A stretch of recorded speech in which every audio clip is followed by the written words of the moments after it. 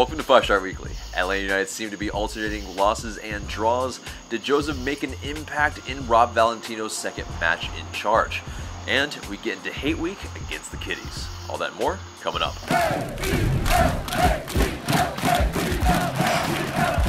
Welcome to the show, 5-Star fam. I'm AJ. And wherever it is you get your pods, subscribe, share, and leave us a good rating. This segment is sponsored by Thinking Man Tavern, a cozy Decatur neighborhood pub. Grab a tasty beverage from a wide variety of selections and a plate of something delicious from the menu. To go, check out Thinking Man Tavern. Out in the elements and in nature, you hear all of these sounds, but I've got a quick one for you guys this week. And of course, we have to get into our Patreon as well. Join us there at patreon.com/ATL UTD FanTV. There's some awesome tiers, and you can support us from the ground level. But guys, let's get into that Columbus Crew match review. And yeah, you know, like I said on the top of the show, it seems like we're rotating and kind of going back and forth between losses and draws. And unfortunately, this one was the loss column. And yeah, Josef Martinez did start. We definitely reveled in that, but you know, at the end of the day, we just did not put the ball in the back of the net. It's a 1-0 loss in front of a lot of fans and Kanye West, and yeah, it definitely was a weird one for sure. You had the poofy jacket and the just why was he wearing that on his head? It's an odd thing for sure, but yeah. So in terms of this match, I mean, it's a weird one. You know, we really, I think, create a lot of chances. We do, I think, pretty well up until the final third, and then that's where it kind of all unravels. That's kind of been the story of the season. And yeah, you also have Columbus Crew. I feel like in the first half, definitely weren't the better team, but ultimately they, you know, they do get the go-ahead goal, and it's one of those, you just have a head-scratcher. Everybody's, you know, in terms of marking, you have guys that they know that this set piece and, you know, what they've studied is coming, but unfortunately, they just, you know, don't mark well, and at the end of the day, you know, this is what you get. You don't finish your chances, you get punished, and this is exactly what happens here. And yeah, I mean, Josef didn't really get to sniff much at goal, so that's, yeah, pretty frustrating as well. Yeah, you have, you know, Marcelino Moreno balling out of his mind the past few games, and it's good to see, especially without Ezequiel Barco, who when they play together, it seems to be like they are in the same spots, and it's not, it's kind of counterintuitive, you know what I mean? And so essentially in this match, yeah, you know, you have, I think, chance after chance that we basically just flub, do not put away, and then, you know, when we're chasing a goal, essentially we fall into those patterns where, you know, we're holding a lot of possession, and we have to put it out wide, and either Brooks Lennon or, you know, someone on the left wing will have to put in a cross, and it's not the right type of cross. It's not varied. It's very much. It's like when we were playing Sporting KC in 2018.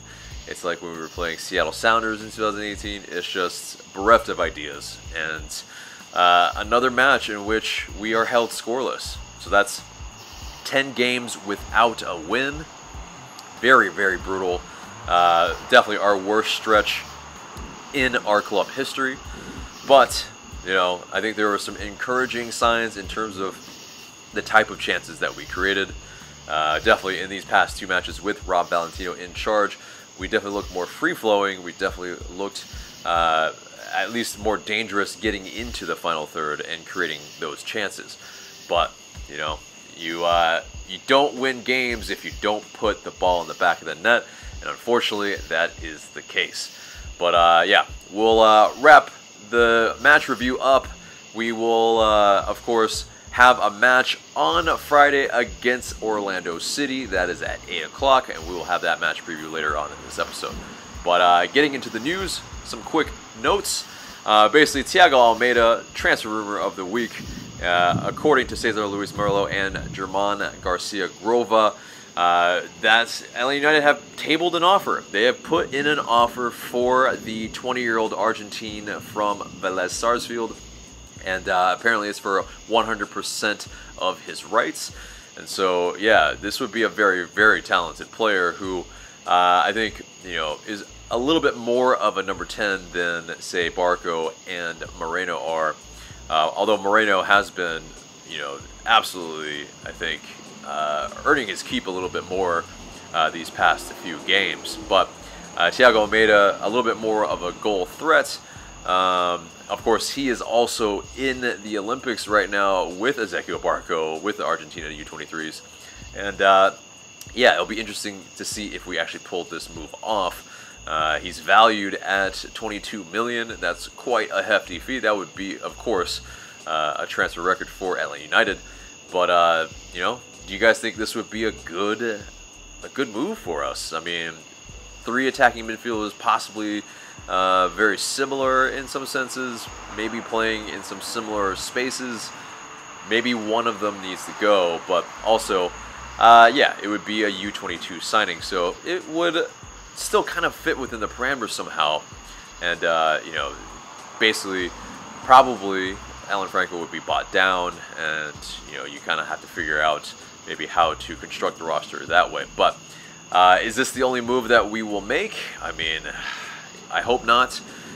We have some pieces, but, I think, we need some attacking midfielders that can put the ball in the back of the net. And wingers or, central midfielders that can also do that as well. And currently, we just do not have that. And you can see why we are struggling on the pitch in that sense. But, guys, yeah, I mean, real quick one on the news.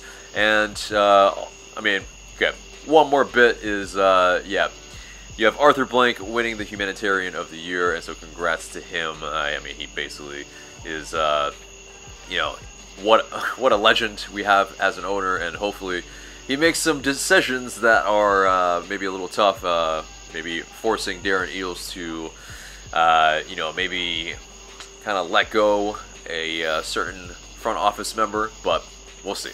But anyway, that does it for the news, and let's get into the match preview. And so 8 p.m. at Exploria Stadium this Friday, it will be Orlando City, who are second in the East, who just recently came off a 5-0 loss against NYCFC.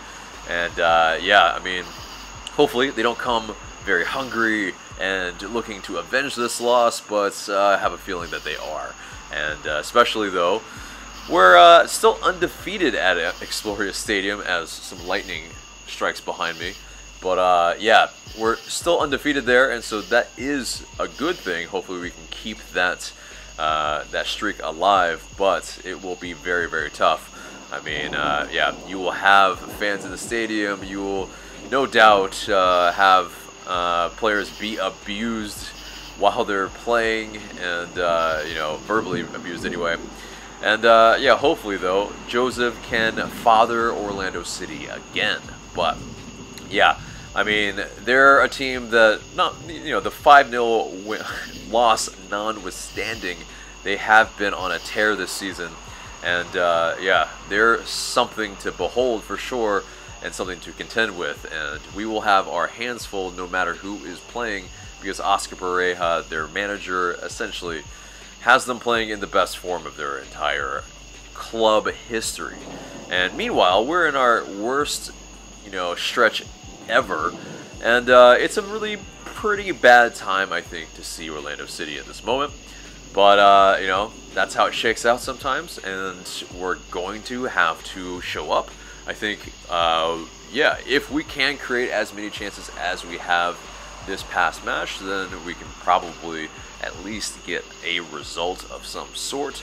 But, I think it's going to be something where Nani is going to be a handful. If DK can play, it will be very, very tough. And, you have the news of Chris Miller who, is maybe linked with Scottish side Hibernian, and, at the end of the season, maybe his head's turned. Maybe he will be a little distracted. Hopefully that is the case. But, it's, I fear for this game, for sure. But let's get into the predicted starting 11. And I think, yes, it's going to be Can between the sticks. We have a little bit of a rest, so I think it's going to be, a pretty similar 11. And I think against Columbus Crew, we looked pretty damn good at some stretches. So I wouldn't really stray too far from it. But so Lennon, I would think, of course, at right back, Alan Franco and Anton Walks as a center back pairing. I think Ronaldo Hernandez continues at left back, and then into midfield, Sosa as that holding midfielder. Maybe Sadic kind of rotating between he and Josetu, and then of course Marcelino Moreno, who is pretty much undroppable at this point with the way he's playing. He's pretty much controlling the game and bossing it for us. I think on right wing it's Jake Mulroney if he's healthy. He took a little bit of a knock on his foot. If not, maybe Eric Lopez will come in. On the left, it could go certain ways. Machop Chol definitely, has been playing there on the left. And, I mean, it's a little bit, he's growing into, the team a little bit. But I think, he has played in Orlando. I see him continuing at left wing. And of course, up top, it's got to be Josef Martinez. And hopefully he can score some. Maybe he can get some of the right service. Maybe some low crosses. Maybe some to the near post. Maybe where it's not always aimed at his head. Where he has to battle big hulking center backs in the box. So hopefully that's not the case. But leave us your starting 11 in the comments below. But getting into the predicted scoreline, I think somehow there are 2 goals for each team. It's gonna be a 2-2 draw. I feel like it's always form goes out the window in these derbies or these rivalries.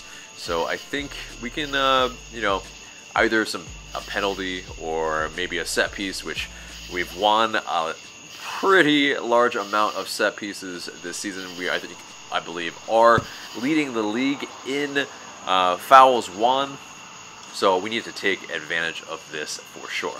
But guys, that's the match preview and pretty much the entire episode except for the question of the day. And the question of the day is, would you like Thiago Almada on the squad? Do you think he would be a fit? Let us know in the comments below. But guys, thank you for watching. Thank you for sticking around for a really, really quick one. But remember to like, share, comment, subscribe. I've been AJ. Thank you so much for watching.